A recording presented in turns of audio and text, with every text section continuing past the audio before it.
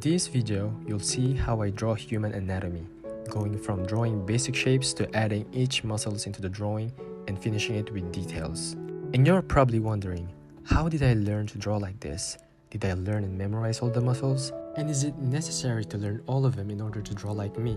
Well, today I'm gonna share my art training experience and my learning process when I started drawing.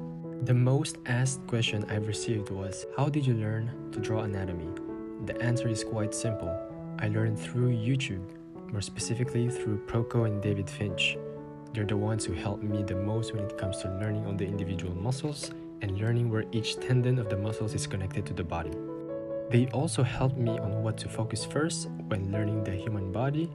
And now, you're probably wondering, hey Third, what do I focus on first? Well, you should focus on the basic shapes and the proportions first. Why the basic shapes? Easy. Using them fundamentally makes the process easier to understand. Starting big is always important when it comes to art. Think about it, composition, character design, and even writing a story. We always start with the core of the subject first before going into details. As you can see in the video, I constructed the body with simple cubes, cylinders, and spheres before going into actual details.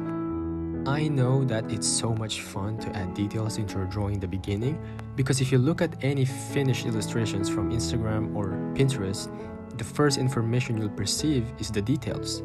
For example, anatomy looking stylized, clothes having good shapes design, and just the overall drawing being well rendered and colored. Suddenly, that illustrations hypes you up, making you want to draw the same thing, and it motivates you. When it's your turn to do the same thing as what you saw in that random illustration, your drawing suddenly looks off. It looks crap, you put your drawing beside the other illustration, and you realize you're not good enough. You realize that the details you see are too difficult to copy and to imitate, so you give up. And the weird thing is, you can actually do it. You can draw as well as your favorite artist, you just have to understand what to learn first. You have to be patient. You see, the illustrations you see on social media, they all look good not because of the details you see on the canvas. Those details look good because they have a good base and the fundamentals are well understood. Those artists also started with the fundamentals. You're probably wondering, Third, what are the fundamentals? If you just do a quick Google search, you'll see answers like perspective, color theory, forms, structure, composition and light and shadows and all that good stuff.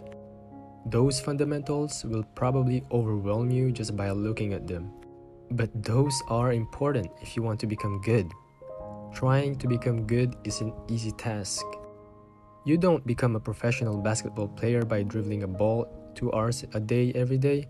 You have to learn how to shoot as well. Learn how to pass, rebound, improve your defense and your footwork. And those aren't easy. It takes patience and dedication despite having no motivation. And it's just like baking. You have to learn how to bake a cake first before adding the icing, the sprinkles, and the cherry on top. If your cake is shit, then you're just adding sprinkles and a cherry on top of the shit. So bake a good cake first, then add the last details. Now for the proportions. This subject might be complicated to learn at first. Just because the human body types are so diverse, sometimes you just don't know how to learn and what to learn.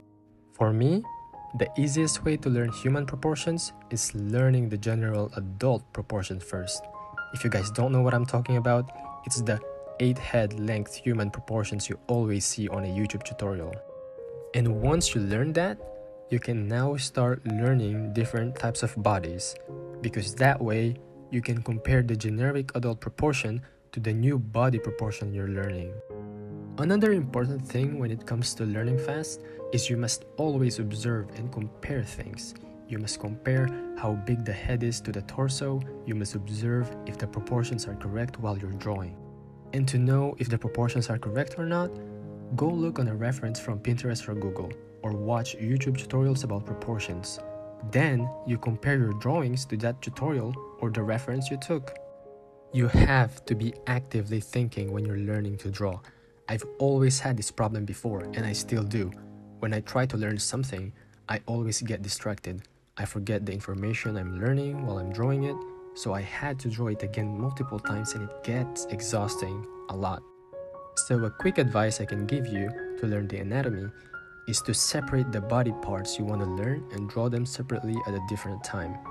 Focus on one body part for a day and draw that thing multiple times and consume as much knowledge as possible. For example, when I first started learning the heads, I solely focused on the construction of the skull and the facial structure. I watched David Finch tutorials, implemented the techniques he gave us on my drawing. I also learned how to draw the skull from any angle. And by the way, learning the skull and understanding how it's constructed helped me a lot in order to draw any types of head. So I suggest you to learn that too. There's a good skull tutorial from Scenic Design on YouTube, go check him out. Anyways, once you've drawn a bunch of sketches and learned some stuff about the subject you're studying, you can take a break, let your mind rest, and don't overwhelm yourself with more information. Just take a day break. You can still sketch the things you've learned. After that, you can now learn another part of the body, but this time you have to implement the last thing you studied into your new studies. For example, me, after I studied heads, I started learning torsos. But when I draw the torso, I also add the head in each sketch I do. I am actively using the knowledge I've learned from the past, and this is what helped me to learn the anatomy, to retain information for a long time. Anyways, that concludes my YouTube rant for today. See you guys and take care.